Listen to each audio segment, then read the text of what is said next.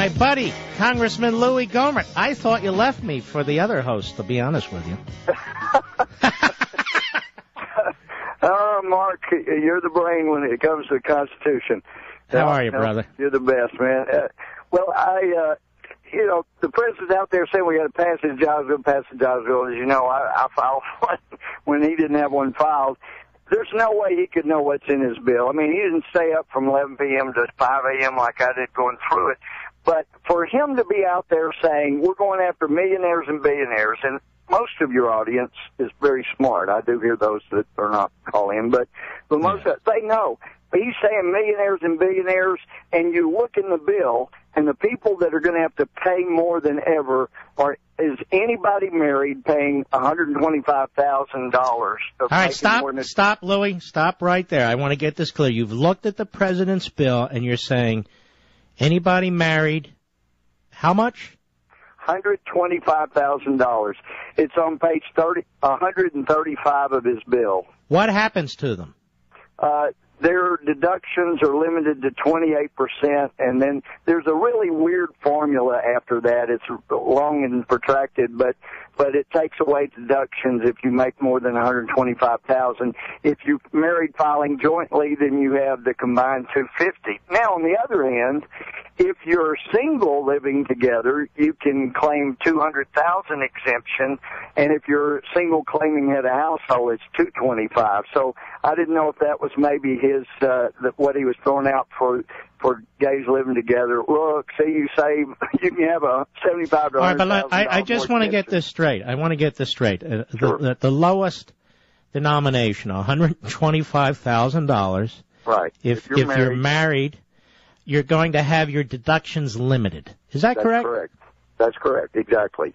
So now people who earn a couple that earns a married couple that earns $125,000 a year, they're now millionaires and billionaires. That's right. They're millionaires.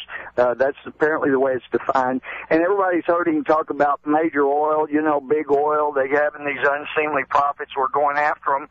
He's never read page 151 to 154 of his bill, because if he did, well, he still might not know. You got to know that those deductions that devastate the oil companies are they only can be taken by the independent oil producers. They can't be taken by majors, like if they produce more than 1,000 barrels of oil a day. The ones they're limiting can't take the biggest deductions there. And, people that have invested in oil wells know that, an oil company independent can't go out and get a loan to drill an oil well. So you get people to invest. Well, they eliminate the pass-through deduction for what. All right, listen, Louis, we're going to have a break. I do not want you to hang up. I want to hone in a little bit more so I can understand a little better the differentiation you're making between the bigger oil companies and the smaller ones. So back to Louis Gohmert. Louis, what are you saying, that the smaller independent oil companies are screwed here? What are you saying? And I'm saying whoever drafted this bill declared war on independent oil and gas producers, 94, and they'll be wiped out. They're going to have. Now tell us trouble. Why. Well, first of all, you eliminate the deductions which allow them to be competitive. Any other industry gets to deduct the cost of doing business. Right. You eliminate a big hunk of their costs of doing business with the deductions that are repealed, page 151 to 154 of his bill. And then the real kicker for independents, since they have to get people to invest, it repeals the deduction that can pass through to working interest owners, people that invest in the wells, that give them the capital to go out and drill. If it's a success, they get money back from the well, but most of the time it's not. That's why you can't go get a bank loan to do it.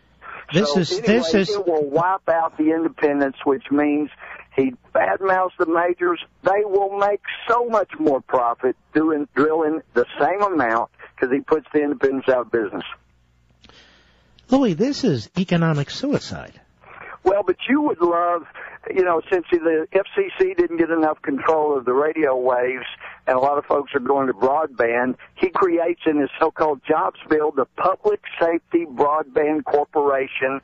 He appoints basically the board of directors, even though it's defined as a private, non-profit corporation, they'll control your broadband. What you get, you'll be thrilled with that. And if you like Fannie and Freddie and how well they did, he creates the American Infrastructure Financing Authority that'll do the financing for all right, we're running out of time. He does all this in the so-called jobs bill? That's the so-called jobs bill. And if you don't get hired for a job because you think it's because you're unemployed, you now have a claim. You can get a lawyer and go after the employer that didn't hire you because you think it was because you're unemployed. That I heard before. Let me tell you something, Louis. Thank God you're out there.